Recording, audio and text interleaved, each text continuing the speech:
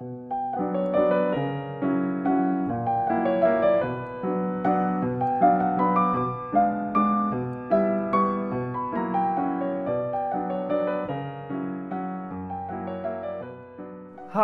I'm Frank Illenberger, the developer and creator of Pianoscope, the professional piano tuning software for iPhone and iPad. I myself am not a piano technician. I'm a software developer, physicist, and a pianist. In this video, I want to give you some background and a quick introduction to Pianoscope.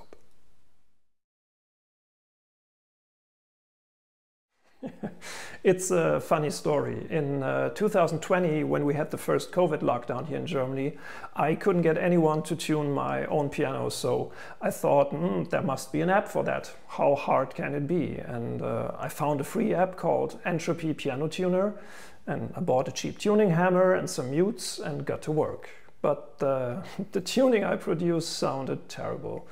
I gave up midway and I thought I'd try to find a professional tuner after all.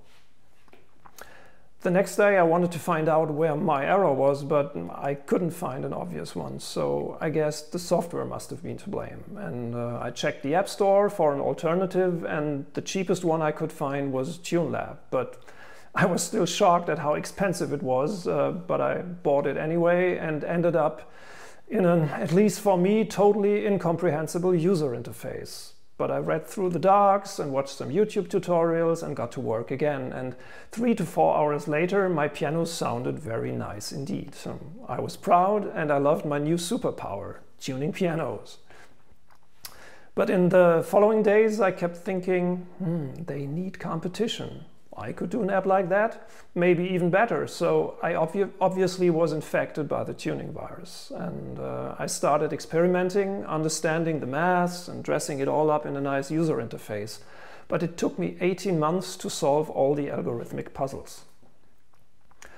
At first, I wanted to publish a tuning app for musicians like myself, but when I finished version 1, I presented it to the technicians on the Piano World forum, and I got such great feedback that I decided to adapt Pianoscope to the needs of professionals as well.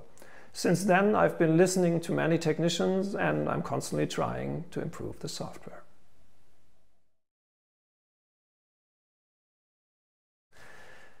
I think it's my perspective as a non-piano technician.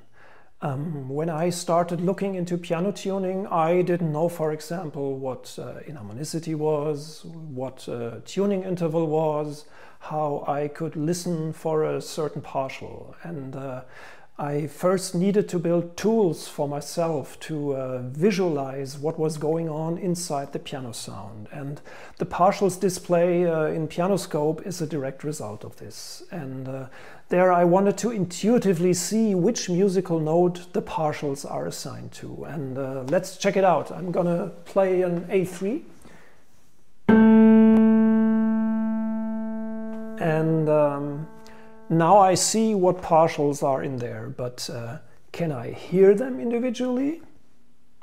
Do you hear the second partial?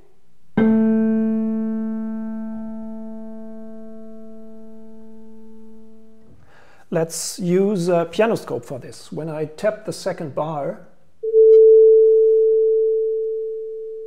Pianoscope will isolate that partial from the recorded sound for me.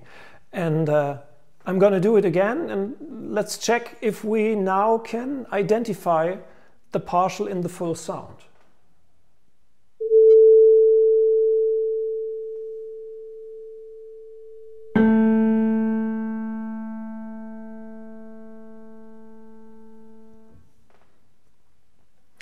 In the beginning, even this was too hard for me, and for this purpose I built a sound generator into Pianoscope, which could synthesize partials for me. And here, for example, you will hear a synthetic version of this note with the same inharmonicity as this instrument.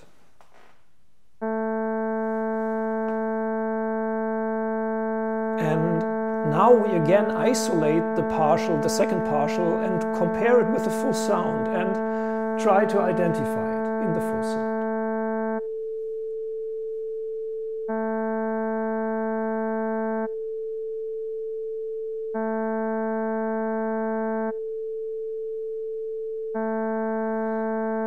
So this helped me a lot to learn how to listen for these things. And I later learned from many technicians that there currently is a mismatch in how they use their electronic tuning devices. Because nobody deserves to show up at a client's house only to discover that you didn't bring the right tools to the job. But it is not enough to have the right tools. You also need to have the confidence in how to use them. And what about our ears? Aren't they a tool as well? And we all have ETDs, but do you always understand what is going on behind their spinning lights? With a Pianoscope, just like with a microscope, you can virtually gaze inside an instrument. And by comparing its visual feedback with your oral experience, you can, with time, gain confidence in your skills and start to understand pianos better. There is a debate about oral tuning versus ETD, and the reason for this is that deep down, people know they cannot outsource 100% of their job to a machine without any risk.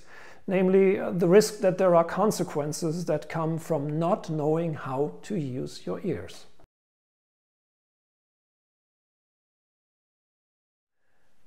It's hard to single out one or two features, but if I had to choose, it'd be two features, a big one and a small one. I think the big one is the ease with which you can measure the inharmonicity of a full instrument in just about 2 minutes with Pianoscope, and the benefits you get from that knowledge, like a tuning curve which accounts for all the imperfections in the scaling of a piano. I will show you in a minute how to set up a new tuning like that. And the small one is a function to pick an optimal concert pitch for an instrument which results in the least amount of pin movements. Let me show you. Let's say you want to tune this instrument and you need to pick a concert pitch. One approach can be to simply measure the current pitch of A4. Let's do this. Choose measure. We have 442.1 Hertz. But another approach is to sample more notes and to optimize the concert pitch. Let's do this.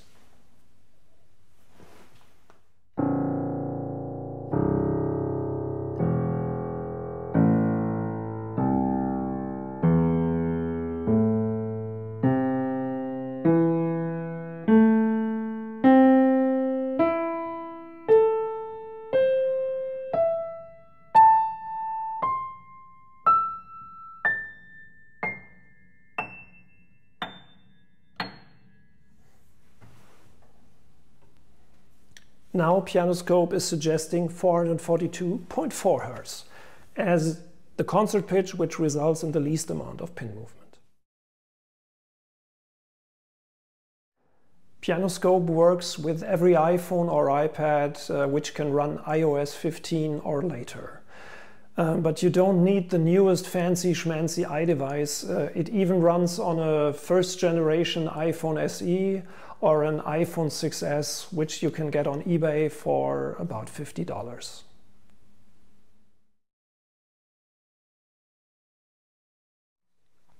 Now I want to show you how to set up a new tuning with Pianoscope.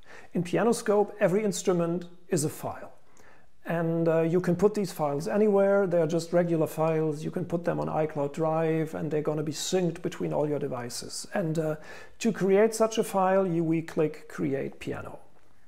Give it a name, Frank's Upright.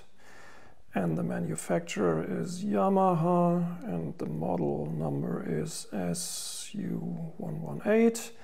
And we have to pick a tuning style. And you can choose to tune for pure octaves or pure 12s. The default is a blend between the two, a compromise between pure octaves and pure 12s. I'm going to go with that. And you can choose the equal temperament or one of the about 100 historic temperaments. But I go with the standard equal temperament. And you have to pick a concert pitch. I already showed you how you can do that. Let's go 442. And we've created our instrument. And now Pianoscope is prompting us to measure the inharmonicity of the instrument. For measuring, Pianoscope prompts you to play a note, and you have to hold it as long until the note has turned green. This is about a second. Let's do this.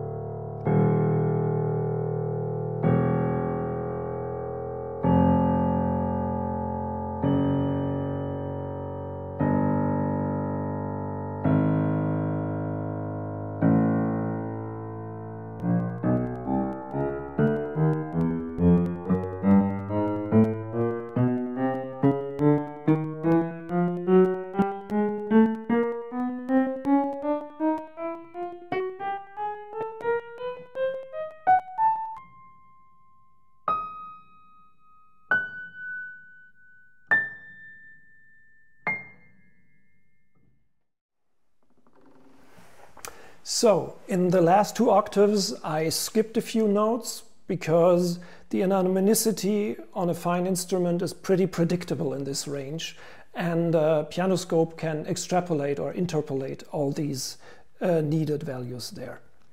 And you save some time. So what we have here now is the so-called inharmonicity curve. You have a black dot for every note that says how inharmonic the spectrum of the partials of this note is. And it gives you an insight into the scaling of this instrument and eventual scaling problems. This is a fine instrument, and you see even it has a small jump in the inharmonicity in the bass break. And the gray curves, the smooth gray curve, is the ideal scaling of an ideal piano of that size. So even before you start tuning, you can spot scaling issues here. So now that we have the knowledge about the inharmonicity, we can start tuning. But before we start tuning, we can take a look at the tuning curve that Pianoscope has calculated for this instrument. We go to the menu and choose Tuning Curve. And here you see the stretch that Pianoscope has calculated. And the middle line is the ideal harmonic line. If there were no inharmonicity, the orange line would be all straight in the middle. And you see in the treble, the tuning curve is stretched up to 30 cents, and in the lower bass is also stretched down to minus 30 cents. You also see smaller jumps in the bass break region. This is a consequence of the scaling issue we've detected at these instruments, and Pianoscope takes that into account. But you can also take a look at the beat rates of the tuning intervals. Let's choose octaves.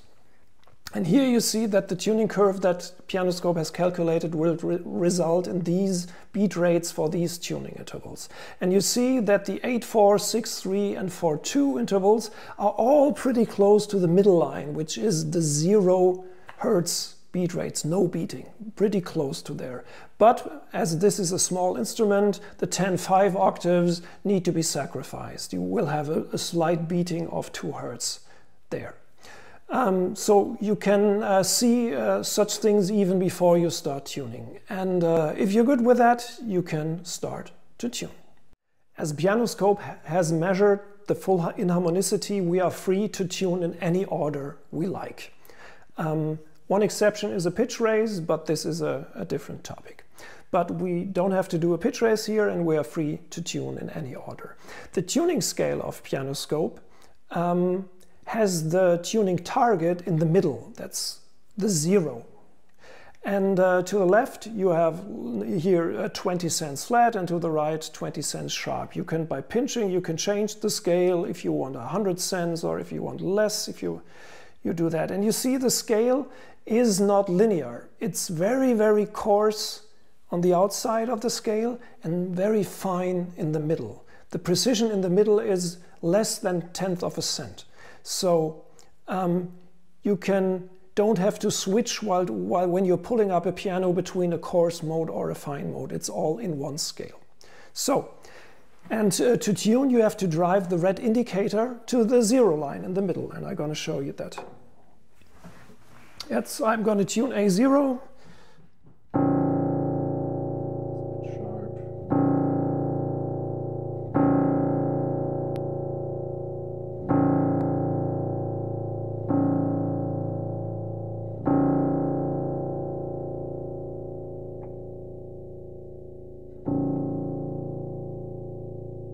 I think this is good. So, but there is a different way of tuning with Pianoscope, and this is the so-called freeze indicator. This is a second indicator with a gray color, and this indicator is like a snapshot at a certain time after the attack. And this is here for the bass note, it's around 500, 600 milliseconds. You can change these settings, but that's the default. And this gives you a very consistent way of tuning. You don't have to repeatedly look for a calm spot, because the machine does this for you. And you have to repeatedly strike the key, and then a new line will be measured. And the goal is to get this line to 0. Now watch the gray line. Let's go up a bit. You have to activate it by pressing the snowflake in the toolbar.